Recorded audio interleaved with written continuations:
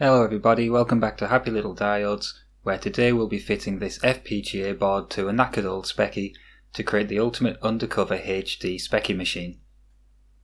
As far as I can tell, FPGA stands for Flipping Perfect Graphics and that. Or in reality, a field programmable gate array.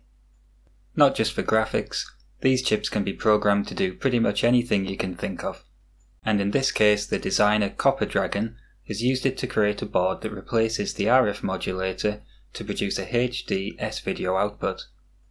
There's a link in the description to Copper Dragon's GitHub page where you can find lots more information about this board and also find out where you can buy one for yourself. Now, in order to fit this, the first thing you need to do is remove the RF box from your board.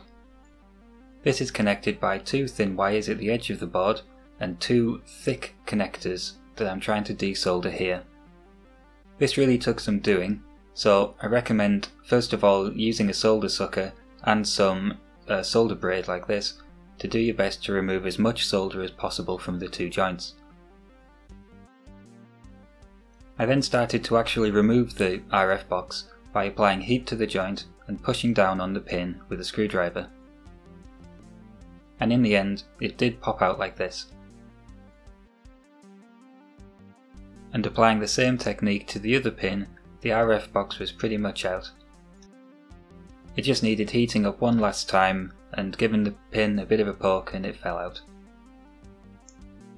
The FPGA board has two pins in the same place as the two joints that we just desoldered, so it drops straight in.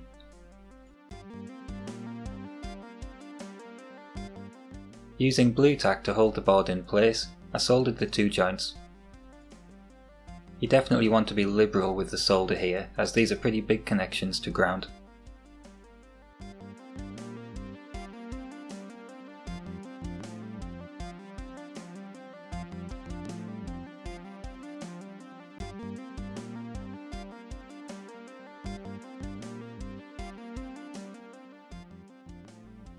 You'll want to reheat the joints and apply some pressure on the board from the top so that it's sitting flush to your PCB.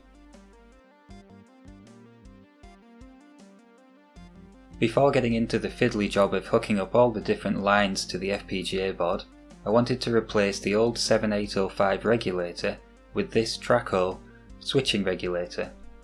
These regulators run cool, so you don't need the big ugly heatsink anymore.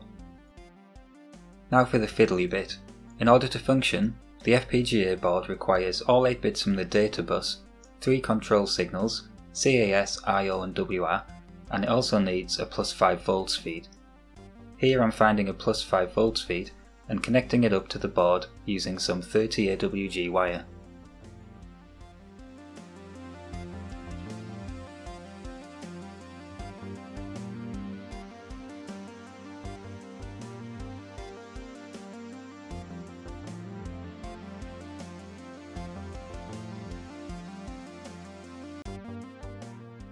And now for the 3 control signals, which can all be taken directly from the ULA.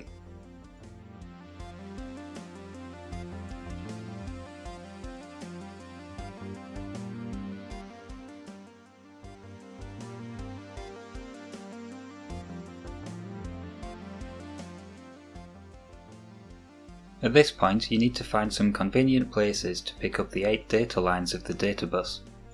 By referring to the schematic for your board, and by using a multimeter in continuity mode, you can find some useful joints to tap into the data lines. Once I found one like this, I used a scalpel to scrape away at the solder mask so I can make a good connection.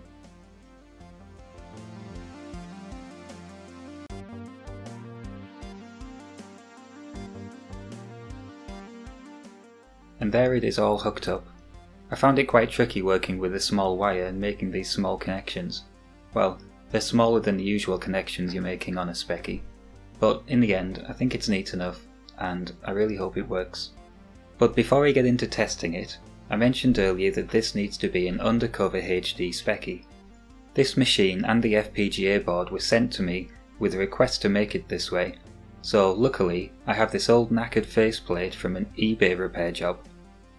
I'm going to spray it with Plasticoat to preserve it in its current condition. Now I hope I'm doing this right. I've never used spray paint before.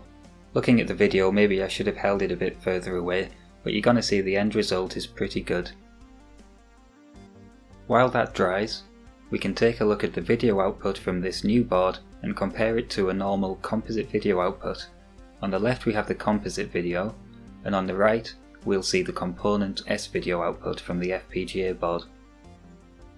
It's clearly super crisp in comparison.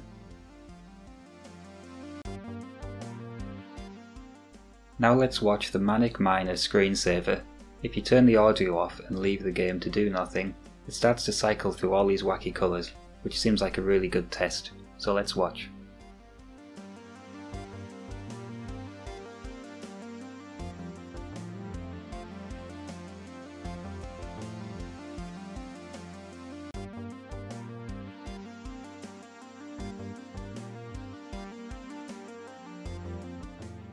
Well, I have to say, in my opinion, the component video is much higher quality than the composite video.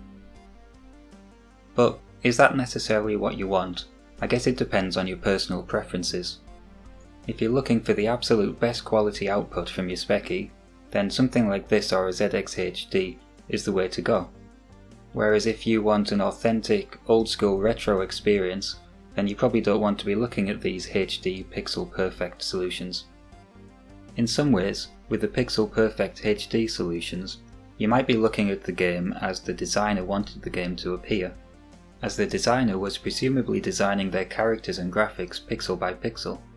But again, that doesn't really reflect the authentic experience of playing on a real speccy on an old CRT TV. Personally, I am a fan of these HD solutions. I'm really impressed that the designers can get them to work, and I'm thinking about getting one for myself. Thank you for watching, please like and subscribe.